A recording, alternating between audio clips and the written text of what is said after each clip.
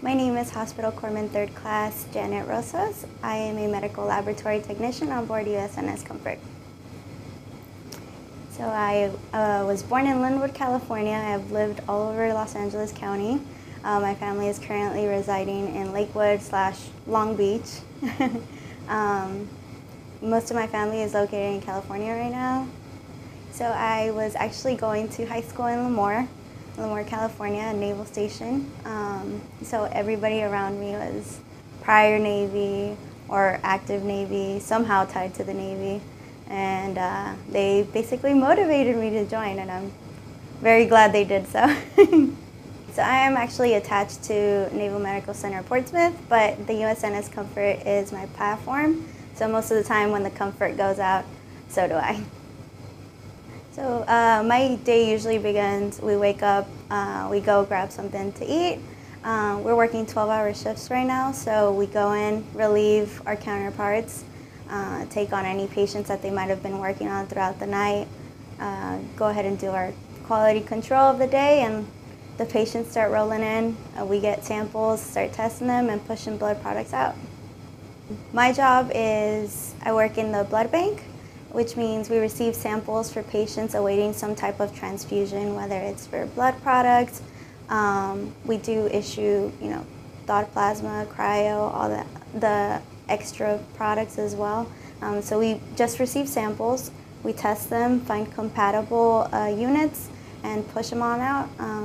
Patients get transfused, we get everything back, review everything, make sure patients aren't having reactions, and that's our patient care.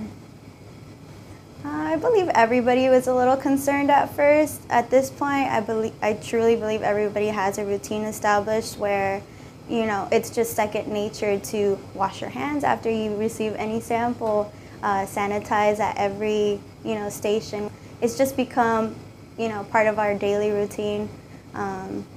Yeah, we still think about it, but at the same time, I believe we're taking precautions to really lower the risk of us getting infected. Our nurses have definitely, established some very strict rules that I believe, have made such a big difference. It's the little things in my book that are, keeping us safe at this point, and they've done a great job enforcing them. Like I said, it's second nature now for everyone to sanitize, wash, social distancing, big one. We switch our masks daily. We are covered up completely when we're working with patient samples. It's just, these are things we do at the hospital. They're just a few extra steps that we're taking here on board the Comfort. So I do talk to my family almost on a daily basis. They're doing okay right now.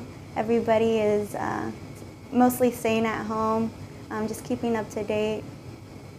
It's a little hard to be away from family, especially during these times, but they're very proud of me. They do believe that we're making a difference here, and I think we really are, So that's what's important to me, that they're safe and that we're doing a good job here.